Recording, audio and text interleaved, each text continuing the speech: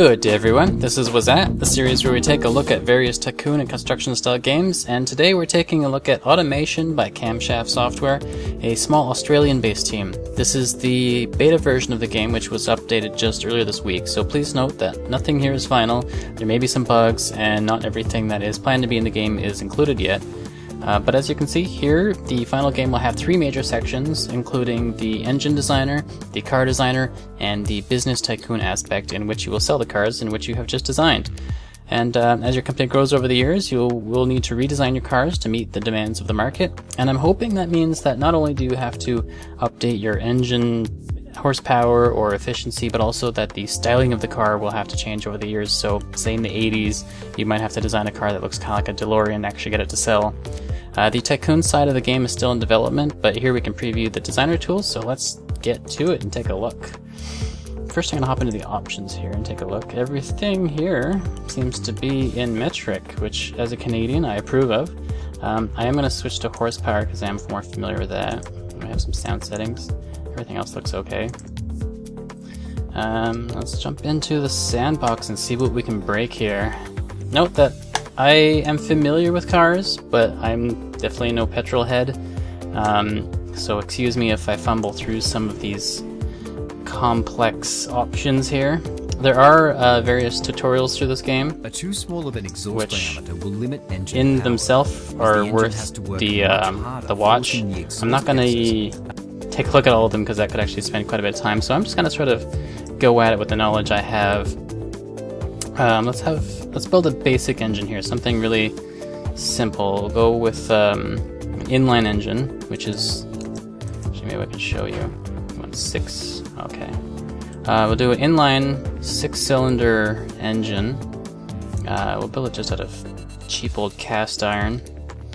A lot of notes on the side that I can't be bothered to read right now, but it'll tell you the different benefits of using the different pieces. We have aluminum, we have, what is this? Alloy of aluminum and silicon, that's pretty fancy, and even magnesium, which apparently requires a magnesium workshop. From what I understand, magnesium is a particularly difficult metal to work with, so let's go with cast iron. It also looks like it takes a lot more time to work on the higher class engine blocks. We can change our bore, which increases the size of our engine as well as the actual size of the shafts, the camshafts. And the stroke, which I believe adjusts the, well, it'll be not the length of camshaft necessarily, but how long the piston will need to go up and down. I'll just sort of leave it in the middle here. I've got a capacity in cc here, so let's do like let's bring this down to 2000 cc, which should be, that's like a 2-liter engine right there. That's good for like a commercial car, right? I have no idea. So cranks will also make those cast iron, which apparently have average torque. Cast iron is made by pouring molten iron into a mold. Once hardened, is machined to produce the running surfaces in the crank and the conrod bearings, etc., etc. What I love about these sim type games is you don't have to be an expert in the field. If they're done right, which it looks like this one is with all the tutorials and extra information, you can actually learn quite a bit about what you're building here as you go. And that's the type of learning I like to do, just sort of go at it and see what happens. Okay, so we'll also have some cast iron conrods. I didn't know that's what those are called. These are what the pistons attach to. Some our options here. So these have max average RPM, low torque, and these have low RPM with high torque. So there's various ways we can send our power down the drivetrain. Let's go with high torque, low RPM. I wonder what the benefit is between these. Simply standard conrod has been designed to be a lot thicker and stronger, increases the ability to withstand torque, but makes it heavier. This would be a good choice for building a force-induced engine on a low budget. Sure, that's what we're doing. And the pistons themselves, cast iron, heavy cast. It's also forged, requires a forge works, which I do not have. And hyper reticast Tycoon. Okay, I'm not gonna even bother trying to say that word. It means the piston expands a lot less when heated, etc., etc. Okay, that sounds too fancy for me. Let's go for low RPM. Let's go for another high torque option, so the heavy cast piston. And this should be basically our insides of our engine here. Let's go to the top end and look at our heads and valves. Got a basic push rod type. So these are, I don't know what that's connected to down here, but just on springs and little levers. Direct acting. Okay, basically attached right to the engine. Oh, I see, it's got a little cam on it.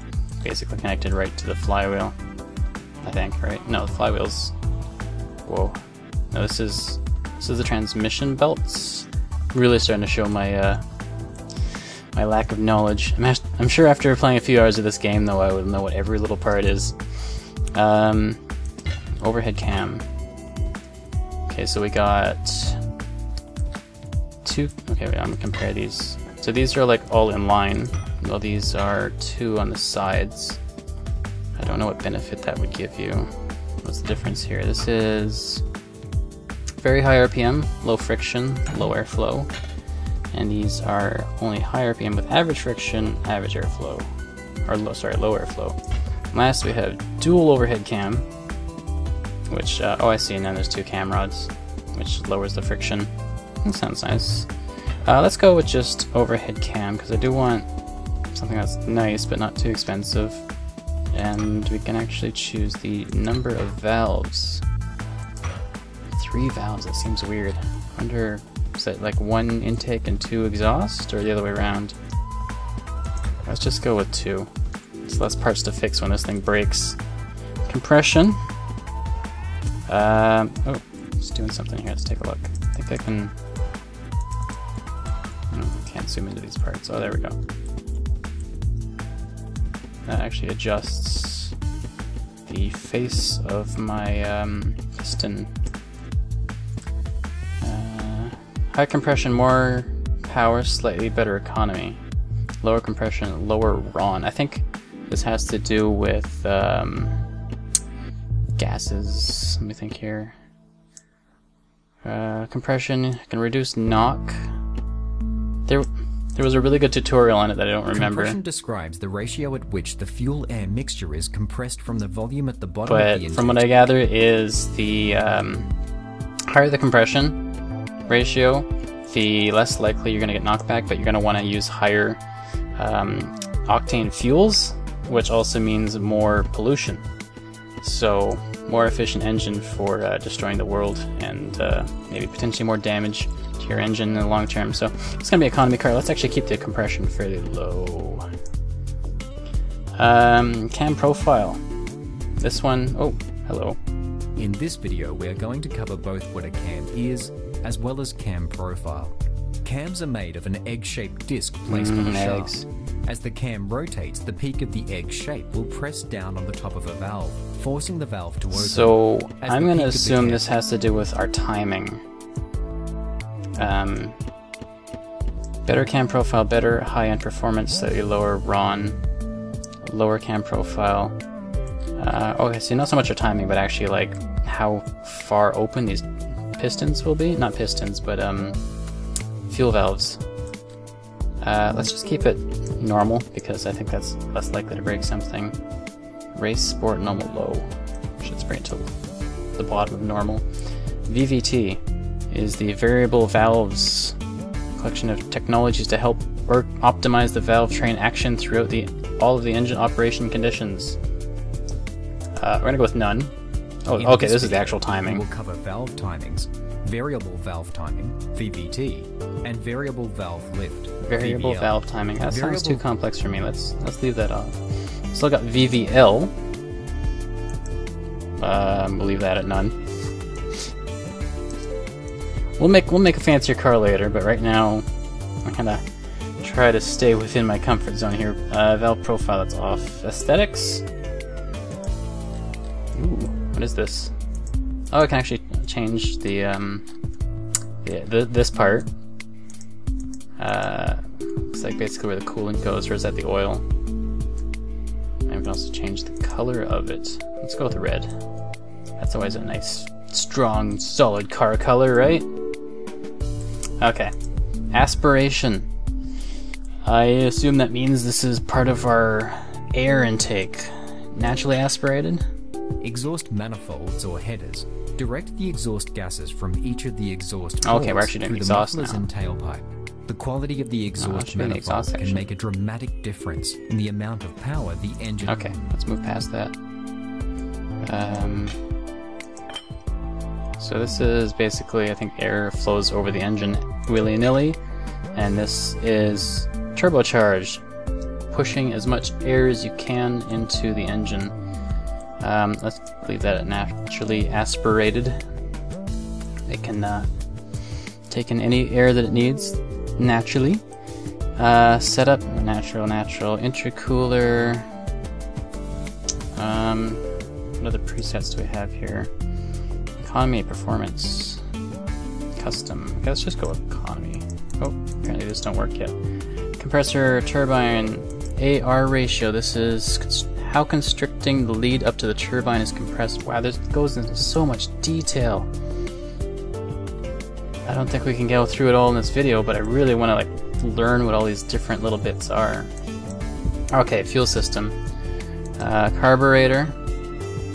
A carburetor is a fuel system that uses throttles to adjust the amount of fuel that is provided. Something to the that I engine. always hear about these Carburetors complex are sim limited games by is how that much there's never air enough can flow documentation. through them People have and no thus idea what they're doing. limit how This much does not power seem to the be a engine problem can in this make. game. You're just Carburetors overloaded with information. I could probably sit down and just watch all those tutorials one by one.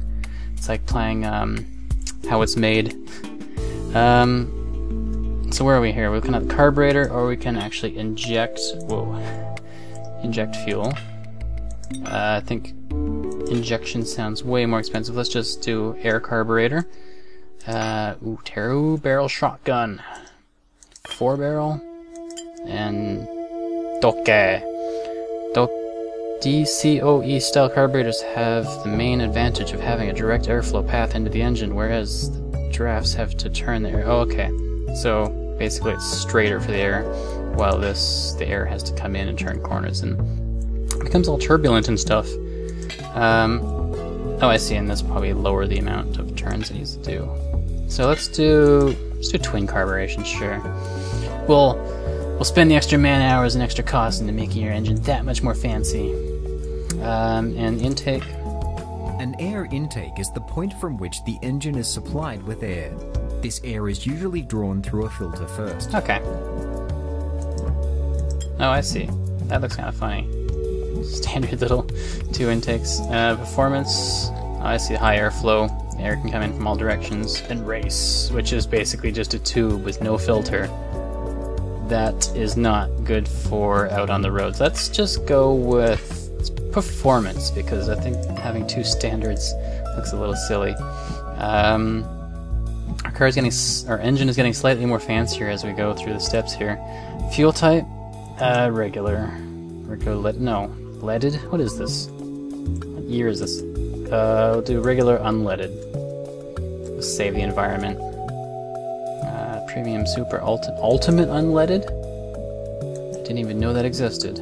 Okay, let's just do regular unleaded with a lean fuel mixture.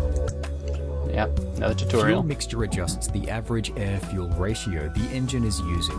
A ratio of 14.7 parts of air to 1 part of fuel is known as the stoichiometric mixture. Stoichiometric mixture, Stoic yep. for short. This is the ideal ratio at which there is the exact amount of air to fully combust all of the fuel. A mixture with more fuel than stoic is known as rich. Okay, so where is like my optimal? More power, lower RON for a high, and then a lower fuel is much better. Okay, let's just keep it. Let's keep it lean. Ignition timing. I'm not even gonna touch that. RPM limit. Yeah, I don't think we want this engine going at 12,000 RPM. This thing would probably fly to pieces. Let's actually bring this down. The rev limiter. The RPM limiter restricts the maximum RPM the engine can reach either by a fuel cut or a spark cut. A lower RPM limit will lessen wear. Yeah. I don't know what an optimal RPM for an engine is, but let's keep this around 5,000. That actually sounds high. Say 3,500. Yeah, 3,500. That's my managerial decision. And lastly, we have the exhaust. A cast log short cast. Okay, so that's just a tube coming out the side. This one's got some bigger tubes, and this one's actually called tubular. Ooh, look at that. Look at all those tubes. Gotta love tubes. I wonder why that one crosses over this one. I'm missing some sort of fancy design. We've got long tubular. It's getting all chrome and fancy, and then race tubular. Whoa, that is pretty fancy. I'm gonna go tubular, just because it looks really cool, and it's one of the cheaper tubes. Exhaust single is our only option. Muffler bypass. We can bypass the muffler. You know, let's keep this car quiet. Muffler stays on. Exhaust diameter. 1.75 inches. It's interesting that everything was metric, but now this is inches. Let's just do 2 inches. It's starting to look like some sort of truck motor or something. Very small one. Like not a truck, but like a, what am I thinking? Tractor. Catalytic converter. Yeah, two-way. Catalytic converters are used to convert harmful emissions into less harmful emissions. CATs can restrict power somewhat by limiting airflow, and can only be run on certain engines. CATs generally do not like neither big sporty aggressive cams, leaded fuel. Yeah, basically they don't want a lot of air going through them too fast. That's full of lead. We'll have a high flow, or just have a two-way catalytic converter. Make it easier to pass our tests. What is this going to? I guess this is going to go off to some testing device so we can like actually see what kind of, or maybe that's actually our exhaust pipe going to the end of the car. I'm not sure yet. Muffler, baffled. Muffler? I know what a muffler does. Second muffler, we can have 2 mufflers. I think 1 is enough. We don't want to restrict airflow too much. Okay, so that actually is like the other end of the car there. And I think that's the last bit. Let's go to testing. The testing lab is where you finally get to test your engine. Yay! You have 2 options here. The first is full testing. Oh, to do this, it's confusing me. The words don't match up to what they're saying. In the top left here is the dyno graph, showing how the engine produces power and torque. You get presented with all the stats of the engine here, as well as the stats of the previous test if we change a setting on the engine and test it again. Stats that improve change to green. Oh, this is cool, so we can tweak as we test. Test mode. Whoa. What is this? Oh, I see. We got like charts, and we got oil gauges. What are these called? Pressure gauges? We've got gauges. Let's do, I don't know, let's just hit the big green start button, which is actually blue. So this thing is producing not a lot of horsepower, and it's reaching the RPM limit that we asked for. Oh, I see, it's being limited, so that's good, I guess, if it's actually reaching the R limit. That's why it was sort of making weird noises at the end there. I think it was cutting the sparks.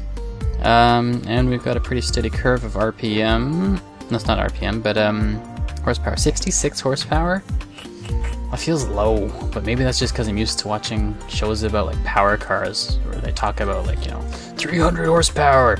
I have no idea how much horsepower a economy car should actually have, since I've never actually owned a car. But I know a bit about them, so take what you will of that. What can we tweak to increase our horsepower? Can we... let's go right back to the bottom end. And don't think this will change much. Top end. Let's add... let's give it some better compression. So that was kind of low, and then we'll even change our cam profile a bit. And then we're gonna hit test again. We were at, what, 33 horsepower? Was our top end? Oh, whoa, that's making crazy noises. I think we broke something because it only reached 7 horsepower. Okay, let's go fix that. Ooh, compression back down. Cam profile back down. And let's give that another test. How do you save? Oh, okay, this is revision 1. Okay, so we can compare it to... There we go. That's running smoother. Oh yeah. 60 horsepower with just some small tweaks. Okay, let's leave it there. I think that's pretty good. I'm actually kind of proud of myself.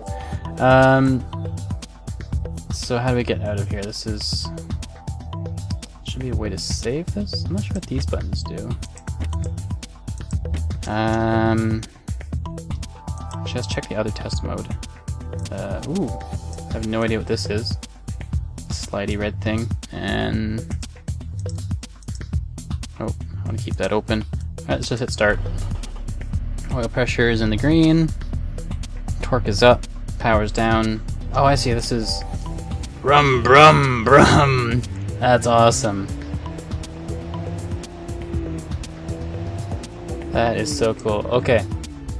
I'm going to close this, and hopefully this actually saves what I've done. It seems to have not. And I just made a new engine. I'm going to remake that engine, and I'll be back with you in a second.